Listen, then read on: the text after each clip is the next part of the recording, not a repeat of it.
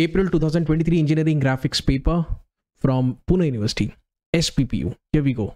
Problem number 3, and let me just show this to you. Figure shows a pictorial view of an object. Okay, this sort of is a 3D view where you can see all the dimensions, length, width, and the height. By using first angle method of projection, draw front view in the direction of X. Okay, so this is X, and from here you can see the front, right? So that decides your front view. Top view from over here, and the left hand side view from this side. Give dimensions in all the views. It's very important. Okay, let me straight away move to this slide. Okay, the first suggestion to all of you is to start your drawing by using a 3H or a 4H pencil and use it very, very lightly. That is the first suggestion. Once you are done with all the outlines, you can then override those lines with the help of a H pencil. I'll show you how this can be done with the help of this presentation. Here we go. First of all, take a look at this object from a 3D perspective. This is going to be fun. Watch this video right till the end. I'll give you the full demonstration. Let me just start. Here we go. Let me rotate the object slightly so that you guys can have a better understanding of the different profiles. So there are 2 holes drilled. There is this U shape over here. Let me take a look at it from over here. That is from the front. Here we go. Wonderful. Let me take a look from the top. You'll see an inverted U. Okay. And also the left hand side view, which has been asked. And this is the left hand side view. And you can clearly see that there are 2 rectangles of different colors, right? I won't be coloring my drawing. What I'm interested in is just the outlines and the hidden features, which we use dashed lines to represent. Can we go ahead? Yes, sir, we can, and we should. What you should initially draw is your partition lines. These are going to be your partition lines, first of all. Done? Okay, so now listen to this very carefully. Let's say your object has got some base at a height of 10 mm from the HP, right? And for that, what I'll do is make a line above. This distance happens to be 10 mm, and this also. What is this, sir? The back of your object will be at a certain distance from the vertical plane, and that distance is shown over here, right? In the same way, the one face of your object, right hand side face or left hand side face, will be at a certain distance from the profile plane, and that is going to be 10 millimeters. So 10 millimeters, 10 millimeters. Just follow the steps. Eventually, as you go on drawing the object, you'll understand its features much more practically. Now let me get the object in front of you. Here we go. How much of a length from the left to the right, assuming you are viewing the object from over here, how much of a length do you observe? Sir, we can clearly see this distance is 32, the radius of the circular profile itself. Then from here to this, that means from center of one circle to the center of other circle, you can clearly see the distance between them is 114, and then you've got this distance. Again, it is nothing but the radius of the semicircular profile, and this is 32. So 32 plus 32, and the distance in between the centers is 114. Please do the math. 4 plus 2, 6 plus 2 is 8. And then 1, 3, 4, 5, 6, 7, 178 is the total length. That means from the leftmost point to the rightmost point, the distance between these 2 points happens to be 178. Let me erase now. Okay, I'll write down all the things, don't worry. Secondly, how much of a height do you see? Sir, we can see that this is the height. This is equivalent to, sir, 45. Okay, you can tally it from over here also. This is 45. Agreed, sir. Sir, what about this distance? Do you know how much this foundation is? Sir, this is equivalent to 19. So 45 plus 19 is going to give you the height as 45, 55, 60 minus 1, 64. 64. So the length is 178, the height is 64. Done. And please note, you may commit a mistake, a small error over here. The foundation is slightly thin somewhere at between, and it is a bit thicker over here. Okay, in these semicircular portions it is a bit thicker. 19 mm, 19 mm, and in between it's 13 mm. So please note that these things reflect perfectly in your drawing. Done. As far as the width is concerned, when you take a look at it from over here, you are going to see the width. Also from the top also it's visible. So this is fairly simple. This width is equal to double the radius, that is 64. Okay, so the width has been given as 64. The dimension also has been given, don't worry. Okay, again remember, length sir 178, height sir 64, width sir 64. So you have all the data. The first thing is to create 3 rectangles. In the first rectangle, listen to me. Top view, okay sir. Front view, okay sir. Left hand side view, okay sir. In the top view, you are going to see a rectangle 178 by 64. Yes sir. In the front view, that means 178 by 64. Okay sir. In the front view, you are going to see a rectangle 178 by 64. So that's 178 sir. And this height of the rectangle is going to be 64. And sir, in the left hand side view, we are going to see a rectangle of, this is going to be 64 and this is going to be 64. 64 by 64. Please take a screenshot. I want all of you to take a screenshot. Done. Okay, let me erase.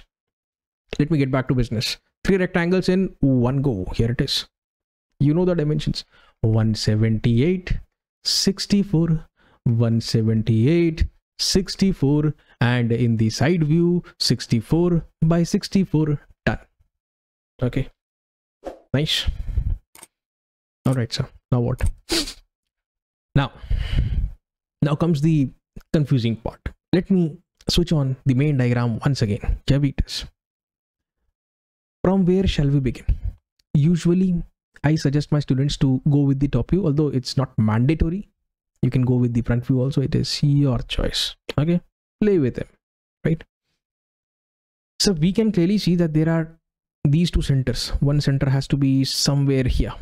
Okay, between these 2 centers there is a distance of 114, and if you watch carefully, this distance from the extreme left, this distance happens to be 32 sir. Agreed sir. And sir, this distance also is 32. Do you agree? Yes sir, this is also 32. From both the ends you can take the distance as 32 and mark these 2 centers. And if I can zoom into this, you'll realize that this small circle over here has a diameter equivalent to 22. Diameter is 22, therefore the radius is going to be half of that, that is 11. Agreed? Okay. 32 from the right, 32 from the left. Mark 2 centers and then make 2 circles having radius of 11 millimeters. Wonderful. Let me do that in one go, and here it is. Easy. Okay, so the distance between these 2 centers is, sir, this is 114, and this circle is having a radius equal to 11. This also is having the same radius equal to 11. Very easy. Sir, what prompted you to make this line thicker? Right, please note these thicker lines correspond to H pencil, whereas all the lines that I have made previously, all of these lines have been made using the 4H pencil. Keep it very, very light. Okay, let me just give you a brief explanation about these lines. One thing that you must note, that it is in line with the centers. This also in line with the centers. And now here comes the justification. In line with the centers. Okay, yeah, in line with the centers, and somewhere here, I cannot show you the exact place. This line, then this line, and then somewhere here. Then this line, then this line, then this line. This is what you are seeing from the top. These are the lines that you see. Okay, let them be shown with the help of one single straight line at the back and at the front. Easy? Yes sir. So far so good. Now what? Now please note, what we'll do is we'll actually mark a center line or a center at the back. This is 64 sir in totality, so 32 to the left and then down by 45. Okay, how much is this, sir? No, not down. What are we making? We are making the top view, right? Okay, so in the top view you are going to see this. We'll make a center and then we'll go 32 to the left. You can also go 32 to the right also, no problem. Let me use a black color for the left hand side portion. Then we need to move in this direction. How much is this? Sir, this obviously 64. This is very easy. Then we have to move in this direction. How much is this? Sir, this is 13, by the way. 13, 13, 13, all of them in fact. And then how much is this? Sir, let me make the arrow so that you guys can visualize it properly. If you watch. Done. Sir, from the distance between these 2 points is 64. So 64 minus 13 will give you the value as 51. So this has to be 51. And then you can move towards the right hand side by a distance of 38 millimeters. So please remember 32, 64, 13, 51. How much? 32, 64, 13, 51. Okay. Here we go. Mark the center. How much to the left? Sir, 32 to the left. Draw a line. Full 64. Okay, this is full 64. Then 13 mm to the right. This is 13 mm to the right. Then 51. Remember? Then 38. Remember? Down again 51. Then 13 again. Okay. And then join it back. Very, very simple. Okay. Let me switch it on.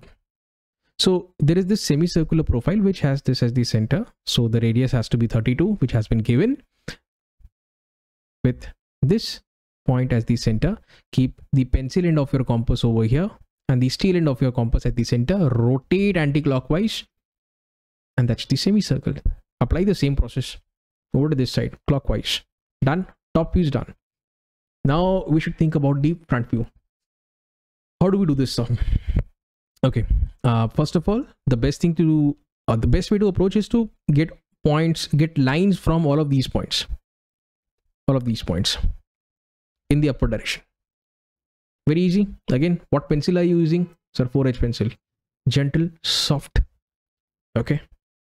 Barely visible lines. Now what? Take a look. What can you see? Sir, this curved portion will look like a straight line. From the front, it will look like a straight line. Okay. And here also, this portion will be visible, sir. From the front, this portion will be visible. I mean, these two lines are having different lengths. This is having a length of 45, whereas this is having a length of 51. Please note, 64 minus 13 will give you 51. This is 38. This is again 51, sir. Sir, this is 13. Okay. This is 45, sir. And then this straight, have to go straight. The guidelines are going to help you, which we have just drawn. Let me show that to you. These are the guidelines, right? The projector lines. Just do it. Okay. And from here on, upwards, 13 mm to the right, 13 mm to the left. I mean, these guidelines are going to help you. Just stop over there. Then down by 51 millimeters. If you don't want to go down, if you want to mark this point is actually 13 millimeter, is at a height of 13 millimeters. So that also is a reference, right? And then join. Done. Sir, this line we can understand. What about this line, sir? Why do you darken this line? The bottom one, yes, sir, we understood. This is the top one, right? You, from where are you looking? Sir, we are looking at it from the front. And that's the line which I have just drawn. Easy peasy. Done, sir. Anything else? I'm about to draw something. Can you observe it? Here it is. Again, here it is. Do write down in the comments very, very honestly. Have you been able to work out or observe what I've just made? Take a look. Take a look. I have made a pair of dashed lines. This is a pair of dashed lines. You can clearly see that the circle, the leftmost edge, rightmost edge. So hidden features represented by dashed lines, and so is the case over to this side also. Hidden features by dashed lines, right? So they are going to be visible to you. I am going to make these construction lines even much more transparent. You guys can do the same by using your pencil gently, your 3H pencil or your 4H pencil. Done. Okay. Anything else? I think we are done with the front view and the top view. Now let's make lines. We already have lines through this, lines through this. Let me do this in a civilized way. Okay, and more. Let me have lines through these points and then rotate them by 45 degrees. Use a mini drafter for this purpose. You can use a compass also. Okay, not a compass but a protractor, right? Project them in the vertically upward direction, and then now try to work out what you need to do. Take a look now.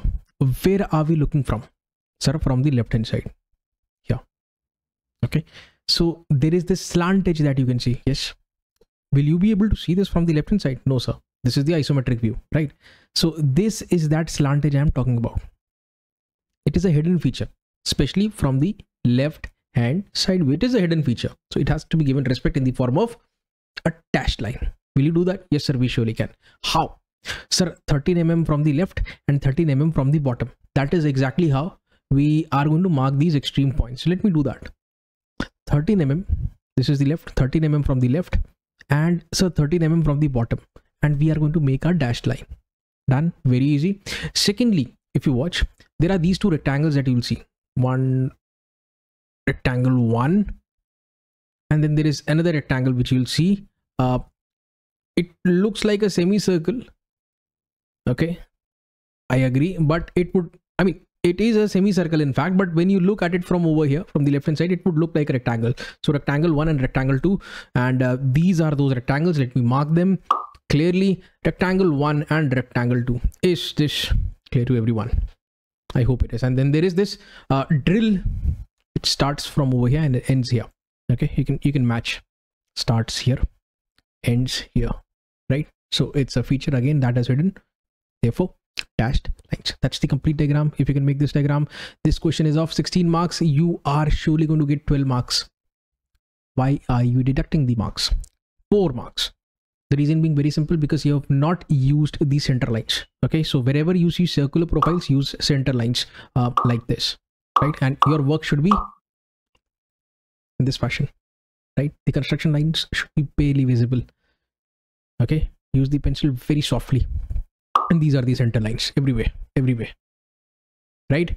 And if you can make this, I'm going to give you 14 out of 16. Happy? No, sir. We want more. Or if you want more, you need to do, you need to put in a lot more efforts. You need to dimension it, something like this. If you can make this, nobody can stop you from getting 16 out of 16. Look, this examination is of 15 marks, and this single question is going to give you 16 marks. Okay, 50 marks is the total engineering graphics paper, out of which you can obtain 16 marks from this very single problem. So it is very, very profitable to solve questions based on isometric projection, and as well as this topic, that is orthographic projection. So in the upcoming lectures, I'll be uploading a video on isometric projection also, which also happens to be appeared in your examination.